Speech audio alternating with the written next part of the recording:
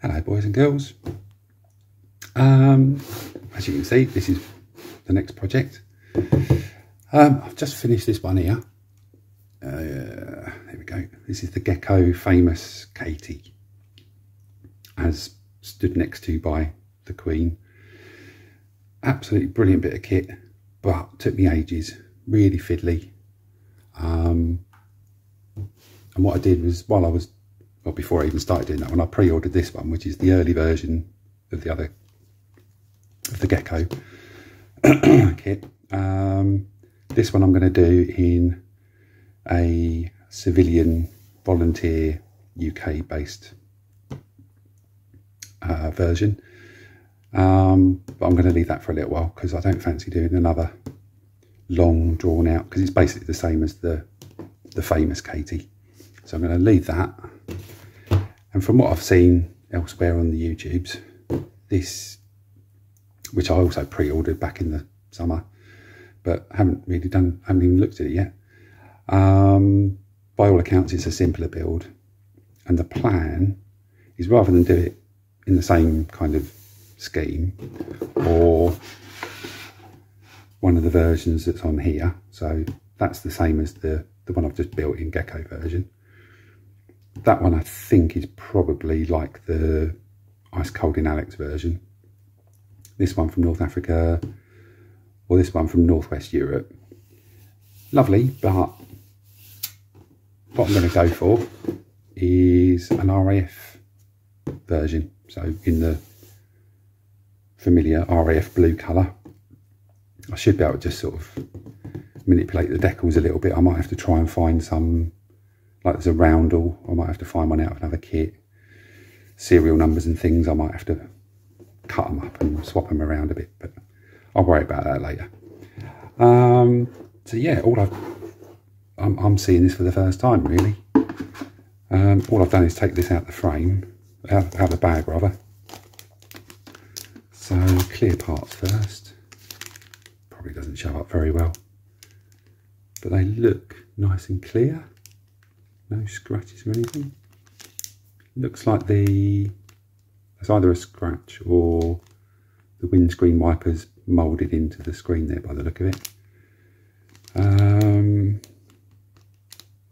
But yeah, all looks nice. Yeah, this one I just took out the bag, but I haven't even looked at it yet. So let's have a look round. So the wheels are left and right, sort of two-piece assemblies, fair enough. That's a solid piece, whereas on the Gecko you've got photo etch goes in there. This is basically the only bit of engine you get on the Airfix version. And I mean, it took a week to build the Gecko one. And if you have the bonnet shut, you don't even see it. So yeah, it'd be a welcome change to have far fewer parts to play with. But this is looking really nice actually. I mean, just because it's simpler doesn't mean it's less detailed. It's just, like I say, far fewer parts to play with, which is what I want.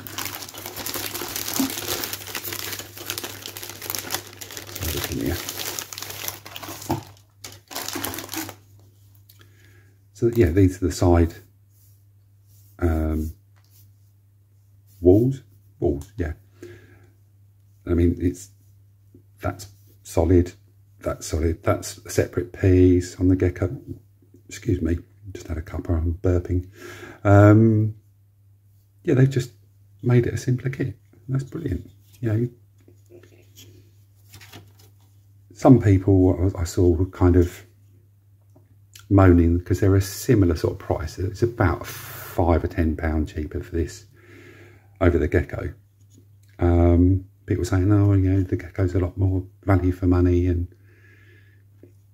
yeah, I mean, it depends what you want, doesn't it? If you want a lot of detail and a lot of parts, get the Gecko. But if you want a kit that's going to come up pretty similar, but a lot quicker and easier, then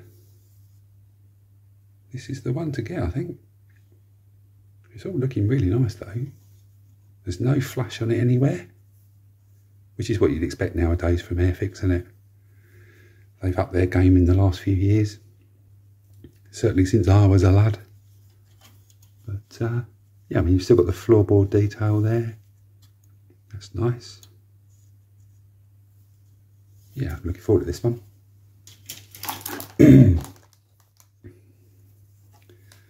And one thing that stumped me on the Gecko is I'm not used to doing photo etching. There was loads of it. And again, a lot of it you can't see. So I mean, things like this sort of cross bracing stuff here, that's all metal. But here it's a very nicely moulded bit. So yeah, no complaints. One little thing that might prove a bit awkward. On here the air vents are moulded in. So when it comes to putting the decals on, that might prove to be a bit fiddly. Let's have a look at the decal sheet. Here we go. So this will be the one that goes on the roof, and it's got cutouts to go around it, which, you know, it's going to be a bit fiddly. Whereas on the Gecko one, they're separate. So ignore the instructions on the Gecko, put the decal on first, then put the vents on, much easier. But we shall see, that might work all right. Anyway, that's for a later date. But yeah, nicely made. So we shall see how it all fits together. What else we got in here? I know there is a bit of photo etch somewhere. I mean, just that, the bonnet on the Gecko. That's 1, 2, 3, 4, 5, 6, 8 parts to put together on the Gecko. Yeah, it's one bit there, job done.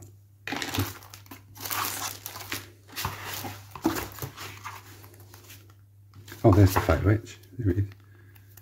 Oh, that's easy. So that's a part for the little round plate that goes on the front.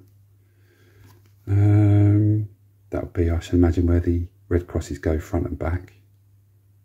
Don't know what they are. I haven't looked at the instructions yet. So a quick look at the instructions.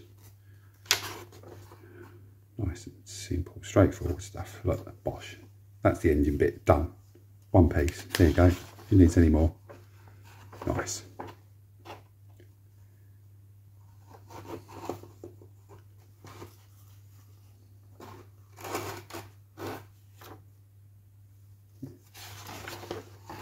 Not much to say, really. It's all looking good. I can see similarities with this and the Gecko, but like I say, far fewer parts.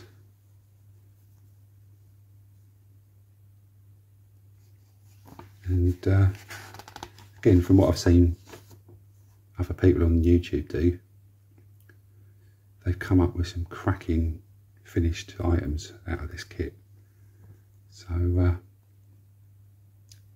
yeah, not going to say it's better or worse, just a different kit. And it depends on what you want to make.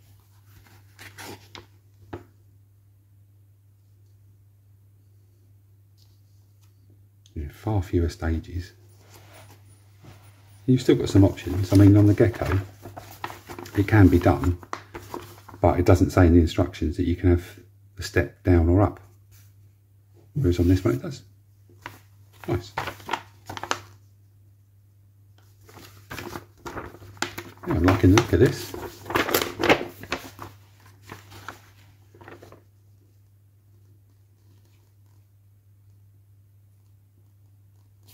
Yeah, some of the photo etch bits there for that little,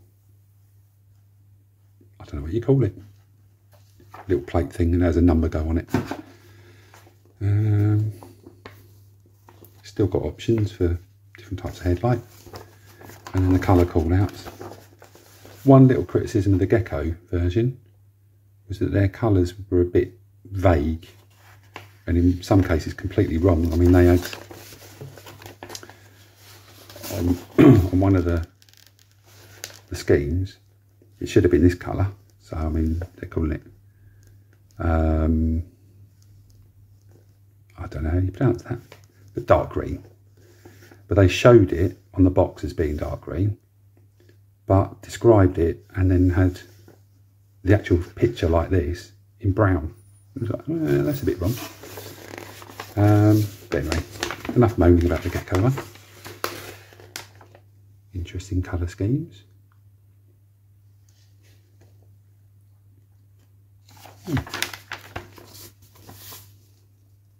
Nice. Anything else in the box? No, that's it. Yeah, nice. Nice and simple. And I'm going to get started with that tonight. Okay, I shall see you later. Bye.